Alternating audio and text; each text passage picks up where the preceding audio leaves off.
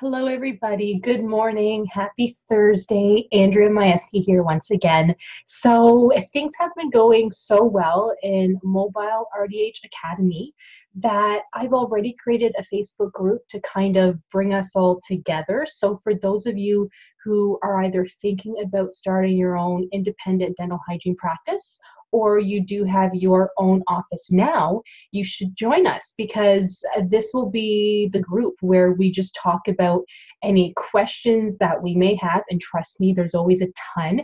Questions about insurance, questions about claim forms, questions about how much should I be charging, questions about I keep asking if I offer a lower fee for those who don't have insurance. Well, no, we're not allowed to offer that lower fee. We're allowed to offer a senior's discount, but that's the only sort of lower fee that we are allowed to offer.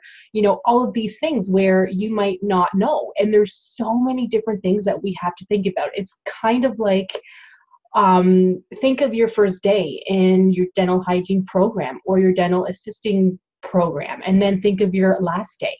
You have so much info, you don't know everything, right? So even if you've read about, fees we're allowed to charge, about claim forms, about when should we submit electronically, when should we not, you might not remember.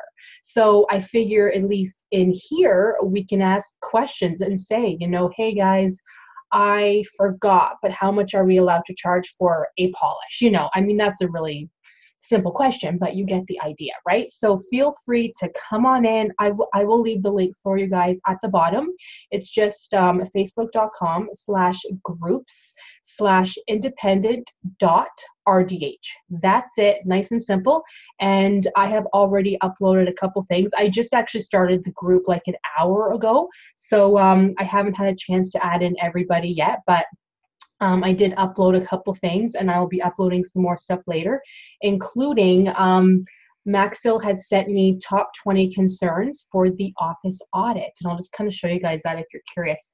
Let's see, where is it? So I kind of have a nice little step, I guess, info for all of you guys, because that was one of my first questions was, okay, infection control.